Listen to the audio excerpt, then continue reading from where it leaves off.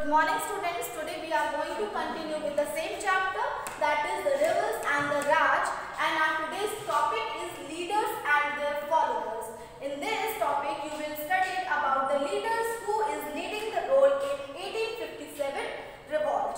Okay. So for the leadership, basically the dynamic and the strong leadership was required to fight with the British army or the British persons. For their leadership and the organization were required. For the leading, they have to require a specific organization.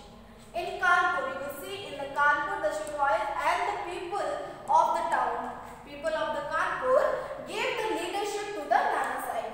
Nana Sahib was leading from the Kanpur.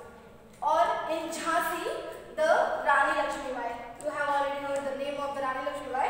He was leading from Jhansi, was forced to assume the leadership of the revolt 1857. Okay.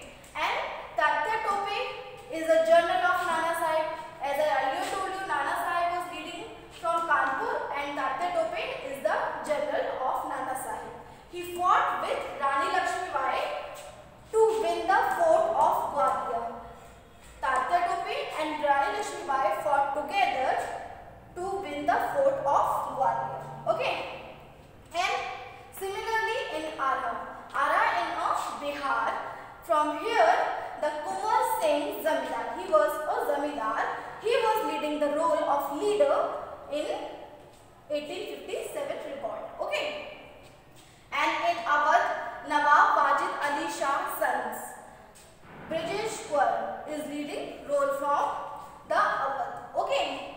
Here is the conspiracy that Nawab Wajid Ali Shah annexed due to the administration. Their administration was occupied by the British person. So there are some conflicts. Because of this, his son lead the role of the leader in 1857 revolt. Okay. The local leader emerged armies. Here it means motivate. Motivate peasants, zamindars and tribals and the local people to join this